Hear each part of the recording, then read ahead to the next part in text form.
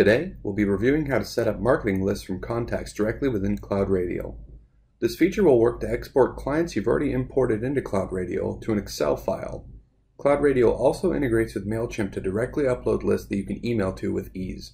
To get started, we'll head over to the Partner dropdown on the left-hand side of the feature sets. We'll click on Settings at the bottom. On the right, we'll click on Integrations. Now, we'll select MailChimp. I went ahead and made a free account prior to recording this video. MailChimp allows you to send emails up to 2,000 contacts for free with one list. It's a great option for those that are looking for an email platform. To get an API key to tie into CloudRadial, I'll click on My Name up here, and then I'll click on My Account, and then I'll click on Extras and API Keys. Then I'll click on the Create a Key item at the bottom. My new API key is now generated. I'll go ahead and copy this and paste it back into CloudRadial. Then I'll click Submit.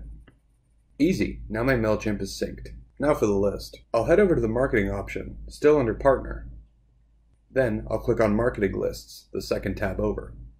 Let's add a new one by clicking the button at the top right.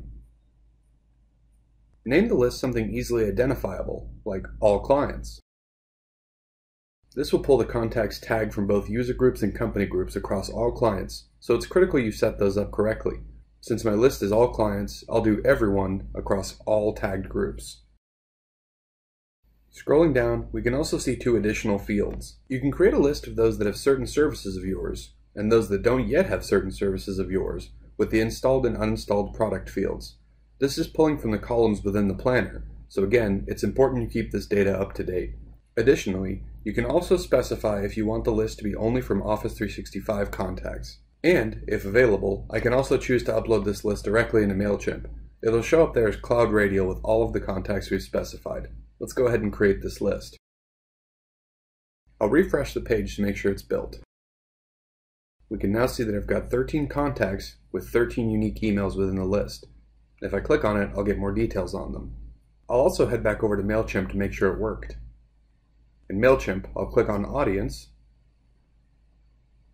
and I can now see that I've got an audience with 13 contacts. If you're not using MailChimp, all hope isn't lost. Let's make another list as an example. I'll go ahead and add a new one again, but this time I'm going to make it all company admins.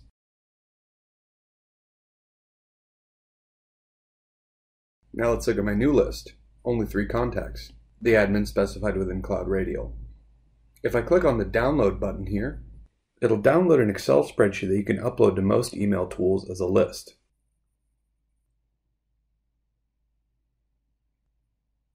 Experiment with building lists that work for you to create effective marketing.